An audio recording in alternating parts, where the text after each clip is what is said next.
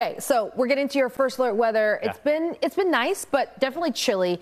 But as we look toward the weekend, Colin, we're talking about a little bit of rain, maybe a lot of rain. Yeah, I think that comes in on Monday, but you're right. I mean, if you like the cold, this is perfect for you. Really, next couple mornings going to be chilly, and then next week definitely colder. First of all, live look, CityCam Dallas to the north and east. It is chilly. 58 degrees right now is where we stand. Time lapse of sunset as things descend.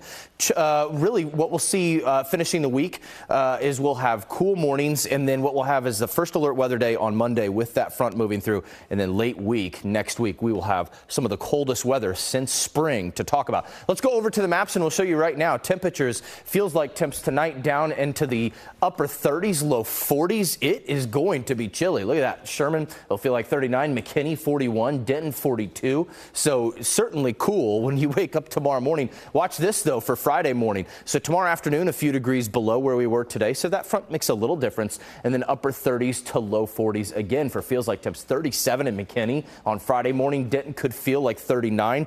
Actual air temperature will be right around 45 for the metro. Okay, and that'll be the coldest morning since March 28th. How about that? It's been a little while, right? And then warming back up Friday afternoon, but nowhere near where we were even today. Let's go through high-res futurecast. Again, starting through Monday, this is where we have that first alert weather day. If this were in May, I would expect some organized convection, even some severe thunderstorms here. But it looks like we're just missing the instability at this point, so not too concerned about severe weather here. I do think we'll get a few rumbles of thunder and definitely some rain. Then that front pushes out, but it's more of a Pacific air mass until we get the stronger cold front late week on Friday. In fact, look at the American model. This is new. Look at that. It's bringing wintry precip pretty close to the Red River. I don't want to get your hopes up, okay, but that's a shot of much colder air late next week. Here's what it looks like, the broad view. There's your freeze line in the white there.